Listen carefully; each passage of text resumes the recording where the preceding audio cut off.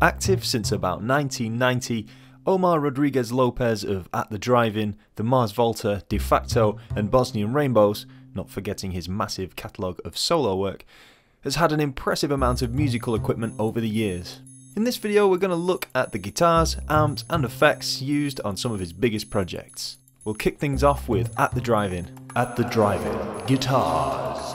The Squier Supersonic was his main guitar during the At the Drive-In years. The Supersonic was a short-lived part of Fender's Vista series. Imagine a left-handed Jaguar with poo pickups and limited tone controls, flipped for a right-handed person. You've just imagined a Squier Supersonic. Omar's Supersonic, however, went through some significant changes. Firstly, he flipped it over because he is left-handed. After sanding off the Squier logo and taping over the pickguard, the control panel was moved and a single JB, Jeff Beck, Seymour Duncan pickup was added. Fender reissued the Supersonic for its Pawn Shop series a few years back, and then stopped making it again.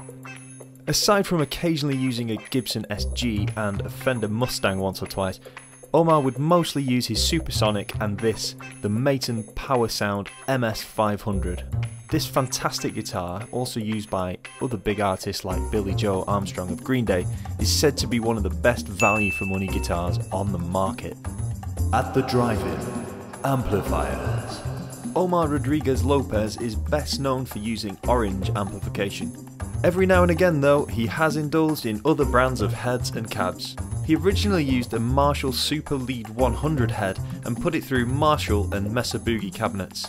The Marshall was replaced with an Orange 120 head, a beautiful amp, but Omar felt it could be improved by dressing it up with a Puerto Rican flag. At the Drive-In Effects. The Pro Co Rat distortion pedal. Used by many artists including famous Davids, Gilmour and Grohl, the Pro Co Rat is a pedal board staple. The Expandora 2 by Bixonic. Don't be fooled by this pedal. It looks like something my granddad would have used to keep his Murray mints in, but this is an overdrive with guts and a hint of phlegm. The MXR Phase 90, a classic phaser pedal used by the likes of John Frusciante. A Boss DD5. Omar bought the Boss DD5 when it first came out, and he actually ran two of them during the first years of At the Drive-In. The Univox Univibe. This is a phase shifter pedal used for creating chorus and phase effects. Famously, Jimi Hendrix used one too. The Dallas Arbiter Fuzz Face is a vintage pedal made by Arbiter Electronics Limited. It was first issued in 1966 and ran for 10 years. Many years later, Dunlop Manufacturing took over production in 1990. The Dunlop version is incredibly popular.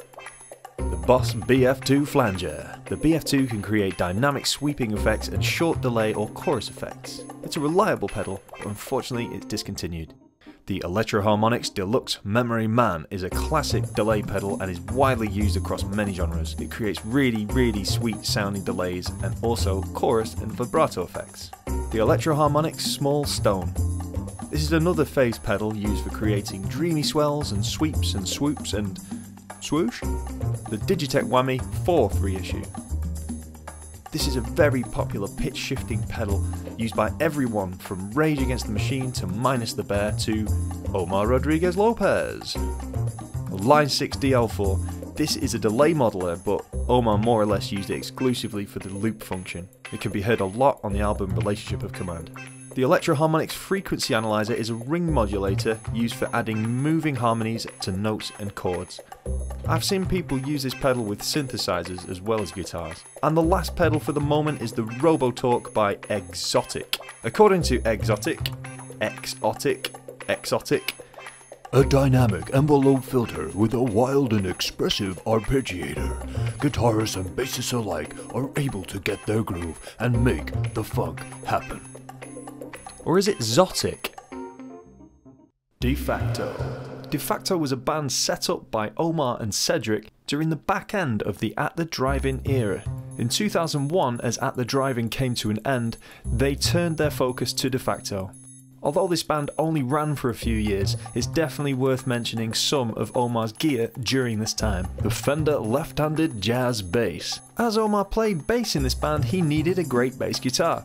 It's difficult to tell from pictures, but my guess is that it's an American standard jazz bass. I also want to mention here his Fender Mustang bass, which he would eventually use during his time in Les Butcherettes. Omar used Ampeg SVT amps for de facto, and sources suggest that he would use these again for his guitars during the Mars Volta. The Mars Volta guitars. The Ibanez AX120 Custom was his main guitar during the early years of the Mars Volta. Unlike a normal AX120, which has two humbuckers and various volume and tone controls, Omar's AX120 Custom had one pickup at the bridge with a single volume control. This is very similar to the pickup arrangement on his Supersonic, and would become his preferred configuration throughout his career. The Ibanez Jet King Omar Rodriguez-Lopez signature model. The ORM1 guitar was introduced in 2008. Omar would use two of these throughout the Mars Volta, a black one and a white one. In addition to these guitars and the Maton power sound, he reportedly used an Ernie Ball guitar man, Albert Lee HH, but I'm led to believe he used this later during the At the Drive-In reunions. The Mars Volta amplification. Aside from the Ampeg SVT heads mentioned earlier, Omar Rodriguez-Lopez was almost entirely running Orange amps by 2003. He would use two Orange half stacks featuring Orange AD140 heads. By 2005, his stage rig would look something like this. 4 heads, 4 cabs, with his Roland Space Echo sat on top. I believe 2 of the heads were for backup. The Mars Volta effects. Effects. Line 6 FM4 filter modeler. This pedal specialises in envelope and programmable filters and monophonic synth effects. The Line 6 MM4 modulation modeler. A very reliable pedal which he used to drench his tone in tremolo and flange effects. It also includes some cool rotary speaker and ring modulation settings. The Line 6 DL4, as used during At the Drive-In. Digitech Whammy 4, another hangover from the drive-in days. Expandora Bixonics 2 distortion pedal. Boss DD5 delay. Boss HR2 harmonist. This underrated pedal can give you harmony, pitch shifting, S-bend and detune modes. I'm unsure as to how Omar used his, but you only have to listen to the Mars Volta to see that it was probably there for adding depth and texture. Boss TU2 chromatic tuner for tuning. Dunlop reissue fuzz face. Perhaps his Dallas Arbiter broke down, but this is an amazing and popular step up. The Electro Harmonics Memory Man. The Electro Harmonics Small Stone. Electro Harmonics Frequency Analyzer. The Electro Harmonics Big Muff, the NYC version, a classic distortion pedal used on early Mars Volta pedal boards. The Moga Foga. The Moga Froga. The Moga Foga ring modulator is used to create effects ranging from subtle tremolo to harmonically rich distortion, sweeps, swoops and dive bombs. Dunlop 105Q bass wah. Why use a bass wah instead of the normal guitar version? The new circuitry in this pedal meant that it has all the qualities of the sought after envelope filter, but with the added twist of mixing some of the dry signal into the mix. The Robotalk. The MXR Blue Box, simple and beautiful. It adds fuzz to your signal and then duplicates it 2 octaves down. This pedal was also used by Jimmy Page for the solo of Led Zeppelin's Fool in the Rain. The MXR Dynacomp. Like most compressors, the MXR Dynacomp will even out the signal to the amp while increasing sustain. The MXR Microamp. Still my favourite pedal of all time. It's a boost which does an excellent job of lifting the signal without distorting the sound. Subtle, but I would never part with mine. The MXR DCB10 DC Brick. If you've got a ton of pedals, you need a ton of battery. Or this, the MXR DCB10 DC Brick. The MXR Supercomp. This is an update of the Dynacomp. The attack level grabs the signal and helps to preserve volume without affecting the sustain. The Roland Space Echo, a tape echo machine used for creating true analog echo effects. The tape records the incoming signal and immediately plays it back. Roland have updated this with the increasingly popular Boss RE20 double pedal. The ADA Flanger, a very extreme flange pedal, and although they reissued it, the originals from the late 70s are getting very hard to find. The Electro Harmonics Holy Grail, Reverb. Omar says he used to like the challenge of walking over to his amp to control the onboard reverb unit. In later years he started to say he felt a bit lazy, so began using pedalboard reverbs. The Digitech Synth Wah. This pedal has 7 different effects to choose from, including envelope filters, synth tones and sweep filters. The Electro Harmonics Polychorus. a polyphonic chorus pedal giving you a filter matrix, flange and chorus effects. The Ibanez PM7 phase modulator. The PM7 allows the user access to 3 waveforms combined with 3 phase modes to deliver a range of sound from classic to modern.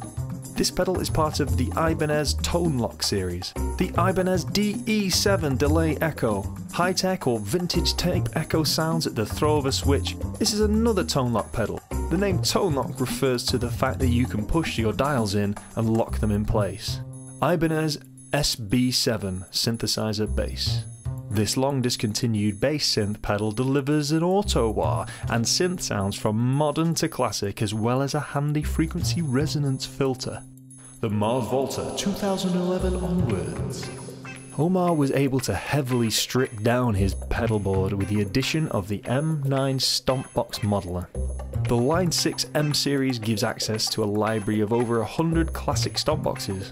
Now, a lot of people will argue that they won't sound as good as the real thing, but it certainly saves on a bit of space. As well as the M9, Omar was using the MXR Phase 90, Boss DD5, Memory Boy, HR2, Microamp, an Ibanez Tri-Mode Chorus, and an Ibanez WH10 wah, and of course the Line 6 DL4. Bosnian Rainbows Amplification. While his guitars remained largely the same, Omar's amps have changed a bit. He mostly now uses an orange Rockverb RK50C Mark II, a 50-watt combo amp. A step backwards or forwards, what do you think? Bosnian Rainbows Effects. Continuing to reduce the size of his rig and opting for more boutique-style pedals, Omar's rig for Bosnian Rainbow shows included Empress Effects Fuzz, a pedal ideal for full chords and well-sustained single notes, a classic-sounding fuzz with a tighter low end. The EHX Holy Grail. The Empress Effects Super Delay, a vintage sounding super delay pedal with some great features including filters and modulation switches. Catlin Bred Semaphore pedal, a tap tempo tremolo pedal with 6 subdivisions and 8 different waveforms to choose from. The Boss DD5. The Boss TU2 tuner. The Boss SL20 slicer. The slicer instantly transforms a guitar, bass, keyboard or vocal into a pulsating groove instrument. Use it to create percussive melodies, loop recordings and panning. Line 6 DL4. Whetstone Analog Phaser by Blackout Effectors. A vintage sounding phaser coupled with modern parameters lets you go for subtle or over-the-top sounds. Earthquaker Devices Rainbow Machine. The easiest way to describe this pedal is to imagine a pitch shifter that has been eaten by a My Little Pony which has burped, shat and spunked a magical mystical mess all over the everywhere. In conclusion, it is safe to say that Omar Rodriguez-Lopez has had a lot of stuff over the years, and it's no wonder his music is so interesting and varied. Apart from the bands mentioned, this gear was more than likely used on his solo career as well as other projects he's been involved with. Have we missed any out? Discuss with us in the comments. Don't forget to like and subscribe, and thank you kindly for watching.